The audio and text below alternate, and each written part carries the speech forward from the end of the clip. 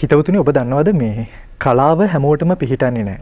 කලාව හැමෝටම පිහිටන්නේ නැහැ වගේම තමයි කලාව හැමෝටම රස විඳින්නත් බෑ.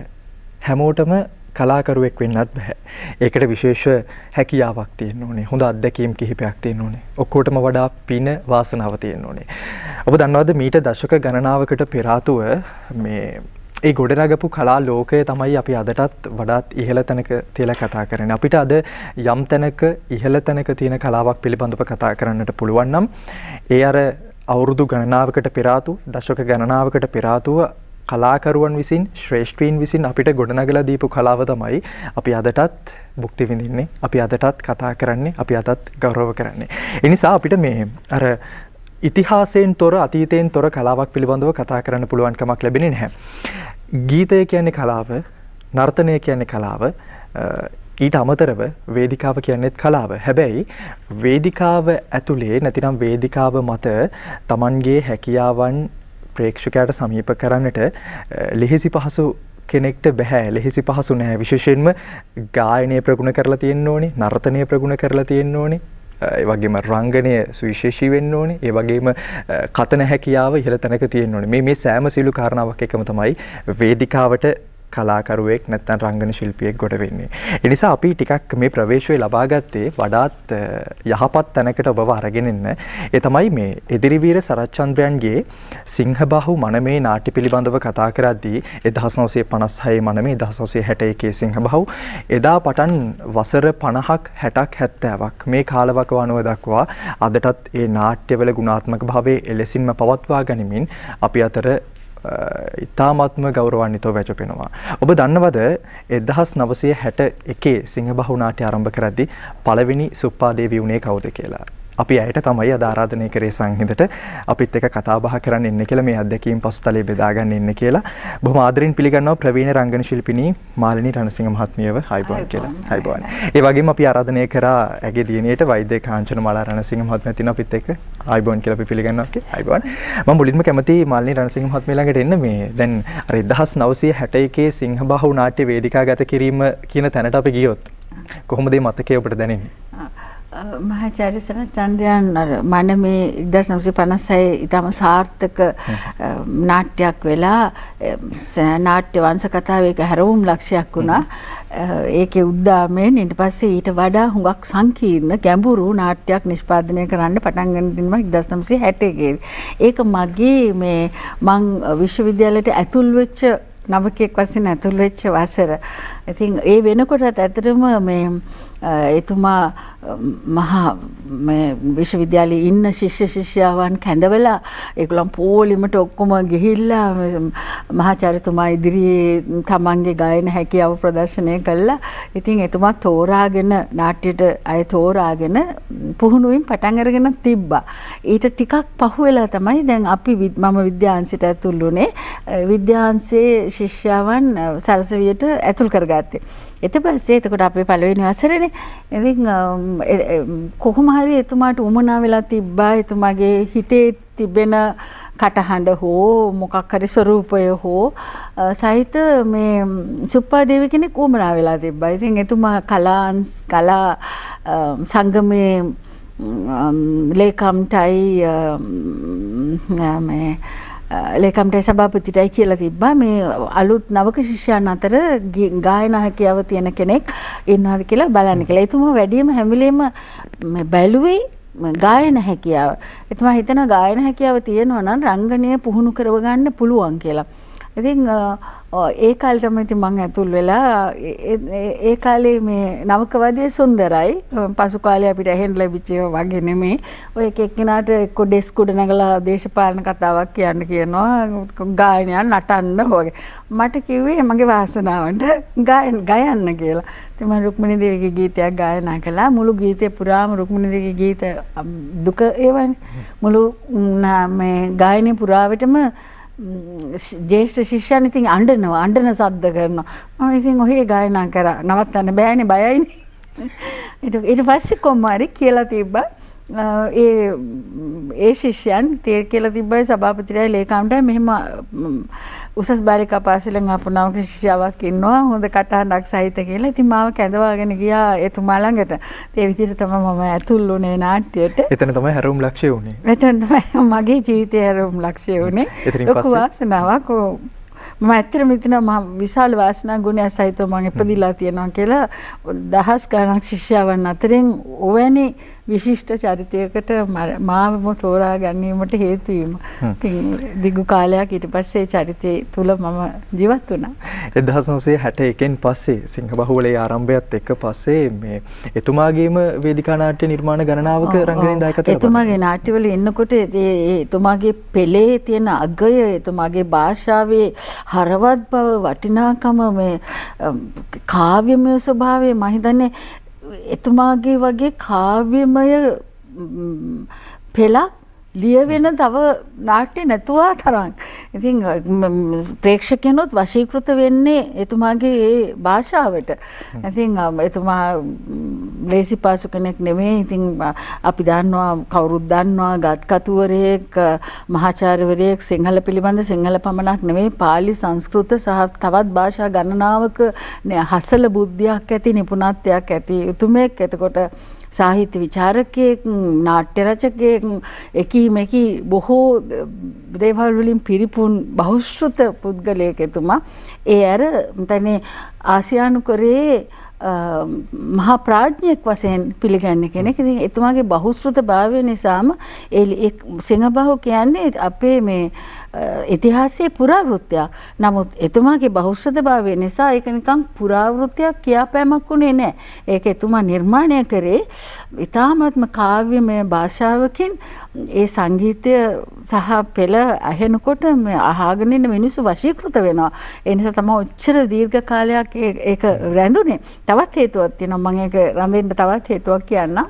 මේ ඒ නිසා මේ ඉතින් අපිටත් කාලයක් ඉන්නකොට ඒකේ අපි මුලින්ම ඉතින් අලුත් ශිෂ්‍යාවන් වශයෙන් යනකොට අපිට එච්චර මෝරලා නැහැනේ. ඒ තියෙන ගීතවල තියෙන මේ ලස්සනට ආසාවට ඉතින් අපි නාට්‍ය කරගෙන යනවා. නමුත් අපි ඒ නාට්‍ය සමගම ඇත්තටම මට හිතෙනවා මම දරුවෙක් වගේ එතුමාගේ සෙවණේ මේ 31 අවුරුදු පුරා වැඩුණා කියලා. ඉතින් මෝරනකොට ඊළඟට අපිත් ජීවිතේ අත්දැකීම් ලබනවා. අපිටත් කසාද බැඳලා දරුවෝ වෙනවා. එමය ඒ අත්දැකීම් සහිතව අපි මෝරනකොට මේ පෙළ තව තවත් අවබෝධ වෙනවා. එතුමා එක්ක සාමාන්‍ය ජීවිතයේ ඉන්නකොට දැන් නාට්‍ය පුහුණුවීම් කරනකොට ඒ කියන හැම වචනකින්ම අපි බොහෝ දේ උකහා ගන්නවා. ඉතින් විශාල පෝෂණයක් අපිට නාට්‍ය පිළිබඳ පමණක් නෙවෙයි ජීවිතය පිළිබඳත් විශාල පෝෂණයක් එතුමාගෙන් ලැබෙනවා. ඒ නිසාම තමයි මේ අර කලාව වගේම මේ පවුලේ උදවියටත් බොහොම ලැබි වෙන්නේ ආදරය කරන්නේ. කම්මාබන්ද?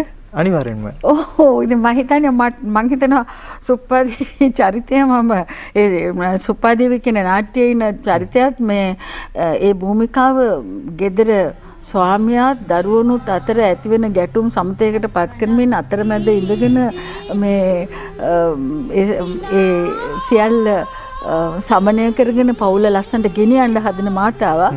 දරුවන්ට බොහොම ආදරේ, ස්වාමියාට ස්වාමි භක්තියෙන් ඉන්න. ඉතින් ඒ ජීවිතේ මම හිතන්නේ මම ගෙදරදී ගත කරා. මොකද මේ ඒ සුප්පාදේවි චරිතයේ ඒ තරම් දීර්ඝ කාලයක් රංගපෑමෙන් මා තුලට අර විශාල බලපෑමක් ඇති කරා. ඒක සාමාන්‍ය ජීවිතය තෙක්ම ගලාගෙන යන්න. ඔව් මේ අපි ටිකක් මේ අත්දැකීම් බෙදා හදා ගන්න ඕනේ. විශේෂයෙන්ම අර පුංචි කාලේට ගියොත් දැන් අම්මත් එක්ක සහ තාත්තත් එක්ක ඒ ලබන අත්දැකීම් බොහෝ වෙලාවට ඔබට ලැබෙන්නත් ඇති. ඒ ආభాසයත් එක්ක තමයි ඔබ පෝෂණය වෙන්නේ. අපි කතා කරමු ටිකක් පුංචි කාලේට ගිහිල්ලා වර්තමානයේට මොන වගේ අත්දැකීම් එක්කද ඒ වටපිටාව නිර්මාණය වුනේ? ඔව් මම ඉතාම කුඩා දවස්වල මට මතකයි අම්මයි තාත්තයි එක්ක අපි ගෙදර තිබුණේ පෙරදිනේ විශ්වවිද්‍යාලයට ළඟම. ඉතින් අපි ඇවිදගෙන තමයි පෙරදිනේ වලට යන්නේ නාට්‍ය දර්ශන සඳහා. ඉතින් ඒගොල්ලොත් එක්ක මාත් ඇවිදගෙන යනවා. ඊට පස්සේ ඉතින් අම්මයි තාත්තයි නාට්‍ය වල රඟපාන එකක් මම වාඩි වෙලා බලාගෙන ඉන්නවා. ඉතින් ගොඩාක් රට හැම තැනම තියෙන දර්ශන වලට යනකොට ඉතින් පුංචි කාලේ මාවත් එක්කගෙන යනවා. ඉතින් ඒ වහිලා ගෙදර කියන්නෙත් ඒවා තව නාට්‍යවල සම්බන්ධයි නිතර ගෙදර එනවා. ඉතින් ඒ නාට්‍ය ඇත්තටම පොඩි කාලේ ඉඳලම කටපාඩම් දැනටත් මතකයි. නැලවිලි ගීත වලට වඩා නාට්‍ය ගීත වල පාඩම්. අනිවාර්යෙන්. ඉතින් ඇත්තටම ඒ දැන් මද්දලේ වගේ වාදනය වෙනකොට පුදුම අමුතු හැඟීමක් දැනෙන්නේ ඒ වේදිකාවත් එක්ක ඒ නාට්‍යයට ප්‍රවේශය ලැබනකොට.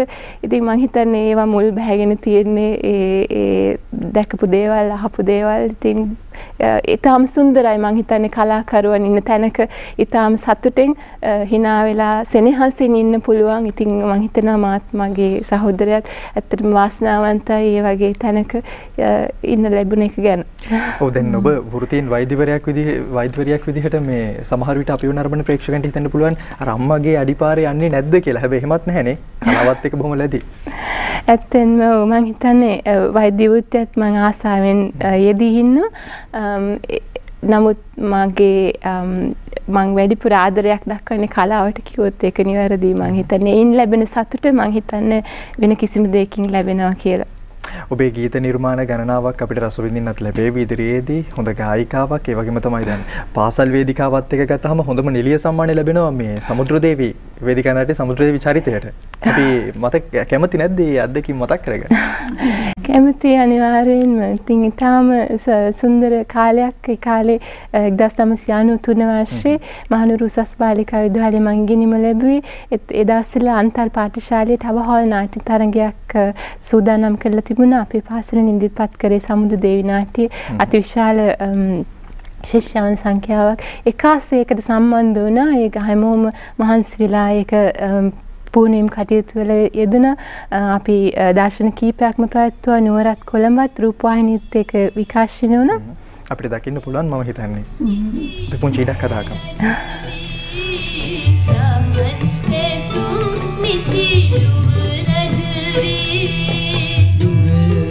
netin madutu sine yavilo mal pala ganune sahan patum niti dugrajwe sahan patum niti dugrajwe vivara netin madutu sine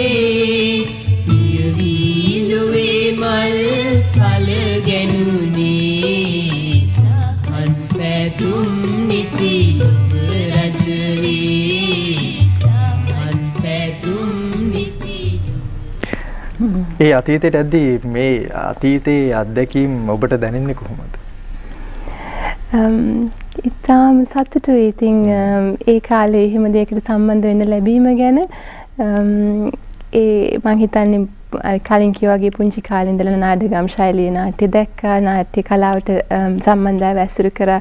ඒ ගොල්ලන් දැකීමෙන් රංගපෑමේ කුසලතා මට වර්ධනය කරගන්න ලැබුණා මම හිතන්නේ. ඉතින් ඇත්තටම තවදුරටත් නාට්‍ය සහ සංගීත කලාවට සම්බන්ධ වෙන්න ආසයි.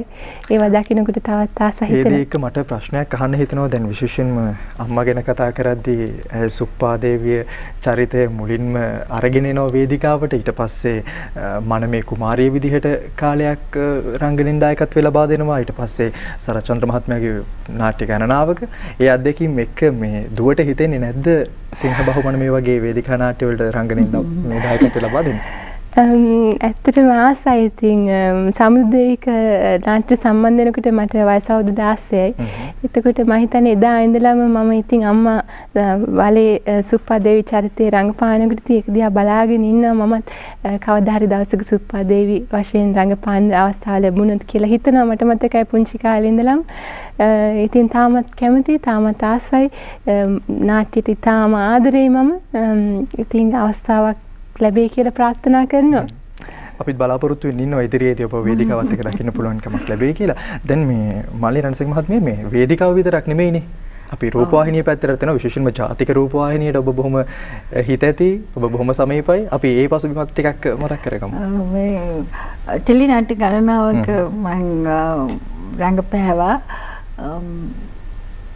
සතිස් චන්ද්‍රසිංහගේ ටිකිරි නිලමේ මනෝජලත් මනෝරත්නගේ සෙක්කු ගෙදර බන්දුල විතානගේ දිරිය දුව සුදත් දේවප්‍රියගේ අඹයාලු සුදත් සේනරත්න රූපවාහිනිය වැඩ කරේ. එයාගේ මවකගේ ගීතය ඒ වගේ නාට්‍ය ගණනාවක් මට ටිකිරි රත්නායකගේ හිරට නාටුව මතක් වෙන්නේ පුතා. එයාම විශාල ගණනාවක් කරා සුදු අරලිය අන්තිමට කරේ. ඒ වගේ ඉතින් නාට්‍ය ගණනාවක් රංගපාන්න ලැබුණා. මම සමහර 60ක් 70ක් විතර රංගපාලා නැහැ. මේ ගණන් කරන්න පුළුවන් සංඛ්‍යාවක් රංගපාලා තියෙන. නමුත් මට හොඳ චරිත ඒවා තුලින් ලැබුණා කියලා මම හිතනවා. ඒකේ මගේ ප්‍රාර්ථනාවක් තිබ්බා පුතා මගේ මට ඕන කරා මේ තව ඊට වඩා ඇත්තටම රංගනයේ යෙදෙන්න තිබ්බා. දැන් සාමාන්‍ය වේදිකා නාට්‍යවල වුණත් මම මහාචාර්ය සරත්චන්ද්‍රන්ගේ තමයි ගොඩක් මේ සහභාගී වුණේ. ඒ අර මම කියන්න ඕන මේ ඒවා නාටකම් ශෛලීගත නාට්‍යනේ. මේ ඒට අර මේ ස්වභාවික නාට්‍යවල මම රංගපෑවේ කේ.බී. හේරත්ගේ ඊටම අතිදක්ෂ අධ්‍යක්ෂක කෙනෙක් අධ්‍යක්ෂ පිටපත් රචකයෙක් රූපවාහිනියට නිතරම පිටපත් රචනය කරනවා. මේ ඔහුගේ සුදු කරල් කියන නාට්‍ය එක නුවර අපි කරේ. ඒකටත් අගමැති සම්මානය හම්බුණා සුදු කරල් නාට්‍යයට. ඊට පස්සේ මායාදේවී තාම ප්‍රසිද්ධ නාට්‍යයක් වශයෙන් හරියට දිවයින පුරා දිව්වා. ඉතින් ඇත්තටම ඒක මම රංගපව පළවෙනි ස්වභාවික නාට්‍ය. ඒකෙන් මට මේ හොඳම සහාය නිලිය සම්මානයක් ආවා. ඉතින් ඒ කියන්නේ ඒ පිළිබඳව අත්දැකීම් ලැබුවේ ඒකෙන්. මම මුලින් ඒකේ බයත් වුණා. මොකද මාත් එක්ක රඟපෑපු අනේකයි ඔක්කොම මේ ස්වභාවික නාට්‍යවල ප්‍රවීණයෝ. දැන් මම ප්‍රවීණ වෙලා හිටියේ මේ නාටකම් ශෛලීගත නාට්‍යවලනේ. ඉතින් මේකේ රඟපාන්නේ පොඩ්ඩක් සැකේකුත් තිබ්බා. ඒ වුණාට ඉතින් අර ඒකෙන් විශාල අත්දැකීම් සම්භාරය ලබා ගන්න පුළුවන් වුණා. මම ආදරෙන් මතක් කරනවා මේ කේ.බී. හේරත් මහත්මයාවත්. ඉතින් මට මේ චිත්‍රපටිවලත් මම රංගපෑව චිත්‍රපටි 3ක විතර රංගපෑවේ. ඒ චිත්‍රපටි 3ේදී මට තේරුණා ඒවත් ඇත්තටම හොඳ ඒවා. පරාක්‍රම නිරයල්ගේ අයෝමා චිත්‍රපටියේ මට රංගපාන්න ලැබුණ මේ චරිතය ස්වර්ණමල් වාරච්චි ප්‍රධාන නිලිය මේ අතිවිශිෂ්ට නිලියගේ නන්දාගේ චරිතය. එතකොට හිමගිර ශ්‍රී මේ මොනසිංහ මහත්මයාගේ ධර්මශ්‍රීගේ ඒකේ වසන්ති චතුරාණගේ නන්දාගේ චරිතය. එතකොට ඊට පස්සේ දිසානායක සොයුරන් විසින් කරා යක්ෂාවේශයේ සනත් ගුණතිලක කියන අතිප්‍රවීණ නළුවාගේ මවගේ චරිතය. ඒ තමයි හොඳ චරිත. නමුත් ඒ ඔස්සේ මම ගියා නම් තව චිත්‍රපටිවල රංගනය කරන් තිබ්බා. නමුත් මට තේරුණා නාට්‍ය වගේ නෙමෙයි. නාට්‍ය අපි එදා යනවා කොහොම හරි සමහර වෙලාවට දවස් 2-3ක් එක දිගට මේ රංගනයේ යෙදෙන අවස්ථා තියෙනවා. ගොඩාක් වෙන අවස්ථා තියෙනවා. නමුත් අඩුම වශයෙන් දවස් 2-3යි අපි නැවත ගෙදර එනවා. නමුත් චිත්‍රපටි වලට එහෙම ගියාම අනික හුඟක් වෙලාවට එක දවසෙන් ඒ දවසට ගිහලා රැයට කීයට හරි ගෙදර එනවා. දරුවෝ ළඟට එනවා. දරුවෝ පුංචිනේ. එතකොට මේ චිත්‍රපටිවල එහෙම නෙවෙයි. ඒ කාලේ මාසයක් සමහර විට සුමාන 3ක් ඒ විදිහ වගේ ඉන්න ඕනේ එක තැන. ඒතකොට මට ඒ කාලෙදි මට හිතෙන්න ගත්තා මම මේ දරුවන්ව කැප කරනවා මං කරන වැඩේ වැරදි කියලා. මොකද මේ මුළු මාසෙම හරි සුමාන 3ම මං වැඩේ හේදෙනවා නම් දැන් අපේ කොටස ඉවරනවාම මේ ප්‍රදේශයේ ගන්න අයිතුරු සියල්ල වෙනකන් අපි නිකන් එන්න ඕනේ. ඉතින් මට හිතෙනවා මම කරන වැඩේ වැරදි. මං දරුවන්ගෙන් ඈත් වෙලා ඉන්නවා කියලා. ඒ නිසා මං චිත්‍රපටයේ තුනේ නතර කරා. මොකද මගේ පරමාර්ථයක් තිබ්බා. මගේ පෞල් ජීවිතයත් දරුවන් හරියට යොමු කළා ඒගොල්ලන්ගේ අධ්‍යාපනය හරියට දීලා ඒගොල්ලෝ යම් තැනකට උසස් තැනකට ගෙනෙන්නත් ඒ වගේම නාට්‍ය ලෝකයටත් උපරිම සේවයක් විශිෂ්ට විදිහට කරන්නත්. ඉතින් මම හිතනවා මම ඒ තෝරා බේරාගෙන කිරීමෙන් ඒ තුනම සාර්ථක කරගන්න පුළුවන් වුණා කියලා. ඔව් වඩාත් ඉහළ තැනක වඩාත් යහපත් තැනක තියලා ඒ පිළිබඳව අපිට කතා කරන්න පුළුවන් කමක් ලැබුණෙත් ඒ නිසා ඉතින් අපි සුබ පැතුම් එකතු කරනවා ඔබට මේ කලාවට මේ දායකත්වය ලබා දෙන්න ඔබට හැකියාව ලැබෙන්නේ කියලා. හැබැයි මේ තව ටික දවසකින් අපේ රටෙන් පිට වෙනවා නේද? ඔව් ඔව්. හරි. අපි ඒ ගමනට සුබ පැතුම් එකතු කරනවා. ආයෙමත් තවතාවක් අපි මේ වගේ වැඩසටහනකින් හමු වෙමු කතා බහ කරමු. අපි බොහොම ස්තුතියි කතා බහට එකතු වුණාට අපි ආයිබන් කියලා සමුදෙනවා දෙදෙනාටම. හරි. බොහොම ස්තුතියි. හොඳයි ඉතින් හිතවතුනි අපි සූදානම් වෙන්නේ පුංචි විරාමයක් ලබා ගන්න. ඊට පෙර ආතෝ ඔබට දැනුම් දෙන්න පුංචි කාරණාවක් තියෙනවා. ඒ තමයි මියුසියස් උදව්වක් උදානේ 2018 පිළිබඳව පැවැත්වෙන්නේ දෙසැම්බර් 15 වෙනි සෙනසුරාදා පෙරවරු 8 ඉඳන් හවස 5 දක්වා මියුසියස් විද්‍යාලීය පරිශ්‍රයේදී මේ සංවිධාන කටයුතු සිදු කරන්නේ මියුසියස් විද්‍යාලයේ අනදින සුබ සාධක සංගමයේ මේ වෙළඳ ප්‍රදර්ශනයත් එක්ක ඔබට පුළුවන්කමක් ලැබෙනවා භාණ්ඩ සහ රෙදිපිලි ආහාර පාන කුඩා දරුවන් වෙනුවෙන් ක්‍රීඩා ඉසව් ගණනාවක් ඒ වගේම උපදේශන වැඩසටහන එක්ක ඔබේ අත්දැකීම් බෙදා හදාගන්න අපි ආරාධනය කරනවා දෙසැම්බර් 15 වෙනි සෙනසුරාදා උදේ 8 ඉඳන් හවස 5 දක්වා මේ වෙළඳ ප්‍රදර්ශනය ඔබ වෙනුවෙන් විවෘතයි වෙළඳ ප්‍රදර්ශනයත් එක්ක එකතු වෙන්න කියලා. ඒ නිවේදනයත් එක්ක අපි පුංචි විරාමයක් ලබා ගන්නවා. රැඳිලා ඉන්න සංගීතයෙන් අපි ආයිමත් ඔබ වහම වෙනවා.